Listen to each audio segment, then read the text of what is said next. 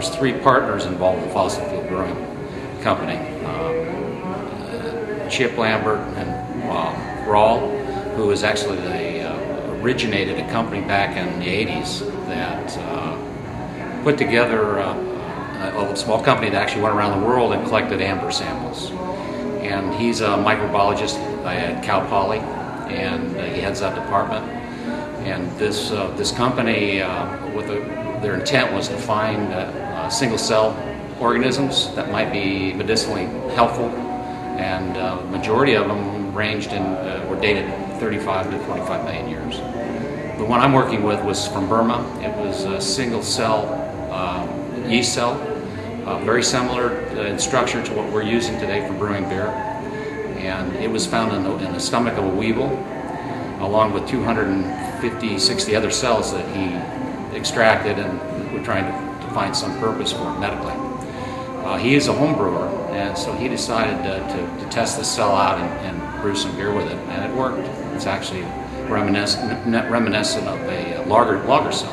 A lot of brewers weren't interested. They thought it was maybe a hoax, because when you're talking about 45 million years, it's really sort of tough to get your brain around that number. People obviously think maybe 45,000 years. No, it's 45 million.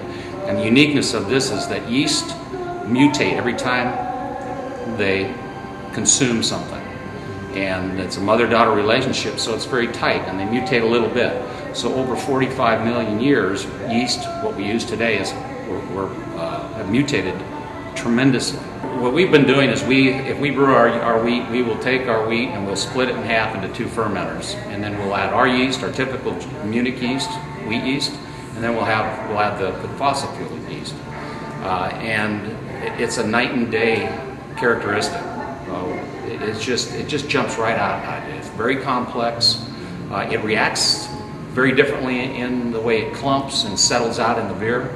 It turns into almost like baseball clumps. Typical yeast is more like a silt. It falls to the bottom very evenly, and it ferments fairly violently, so it's a very quick fermentation, where lager yeast are a little bit longer.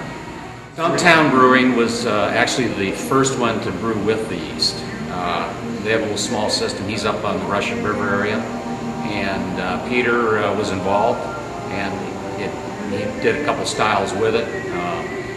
But he doesn't have a production brewery, and he doesn't really have the ability to do what we can do here. He had a style that he did, and I did the wheat style. I have a sort of an Oktoberfest amber style that's more closely the color what you think of let's say something encased in amber, almost a sunset orange. It's available right now just here at the brewery. We are going to be available in the foothills, Tahoe.